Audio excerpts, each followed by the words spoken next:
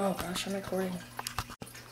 Now that you've seen my lovely illustrations, let's start. So, the South American animals, we're going to start with the predator side.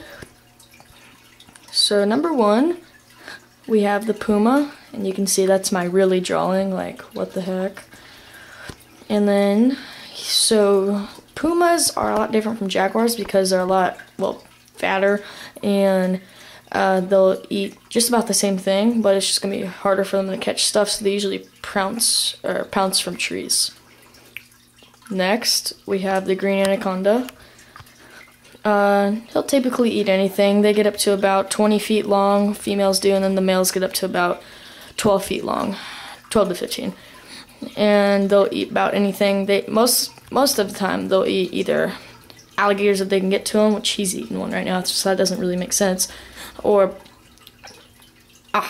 this terrible drawing of a capybara right here, which this guy's eating, and he happens to be very big. But there's that, another capybara. Last for the predators is the cichlid, I think is how you say it, probably not. This is actually a really cool fish, and it eats other fish.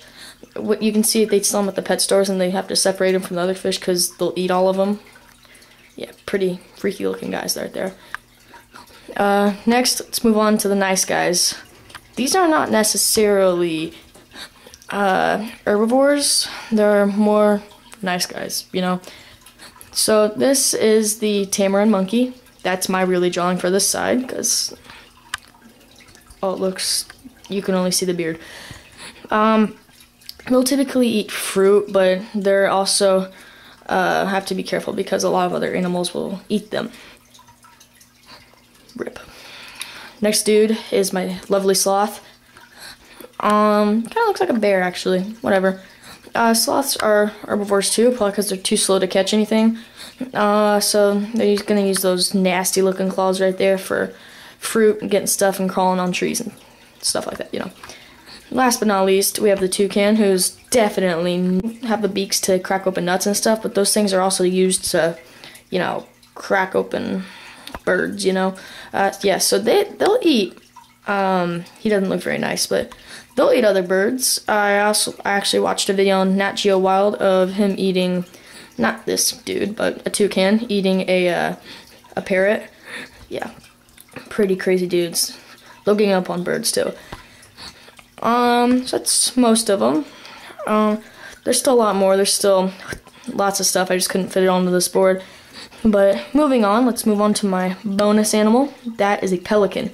Notice his beak is a lot different from a toucan. The bottom of it is big and the top of it's shorter. That's so he can hold water and fish in the lower beak while he devours them. Hey, there's a fish right there. Go figure. And then you see at the toucan, the top part of his beak is bigger than the lower part. So very different dudes right there. Let's name him Jimmy, because I feel like it. So, and then you have my lovely drawing of a swamp/pond. So, as I already showed you, you have this dude, crocodile, eating a anaconda. And you have, oh yeah, the pythons also, since they're restrictors, will also hang from the trees like that. And, you know, freak him out when he gets up too close. And the dude's like, get up. So there's that.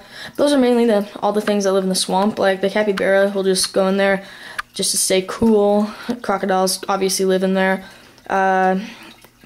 Anacondas will go on land too, but they're mostly in the water. That's where they get all their food. Unless it's like a croc or something that's out of water, then boom, you have yourself a snack.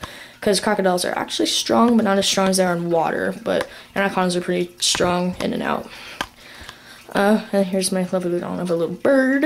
And then you look at the tree. There's lots of wildlife in the tree. There's lots of snakes that are in the tree. There's actually a place called Snake Island close to this, and it's home of the yellow snake, I believe. And they're very venomous, and they just live in trees and drop on you and eat you alive. So, yep. Well, that's all for animals in the South America. I hope you enjoyed. Because who wouldn't? I mean, come on now. The coolest animals on my board. I mean, seriously, if you don't care, why'd you watch the video? I mean, everyone likes it, right?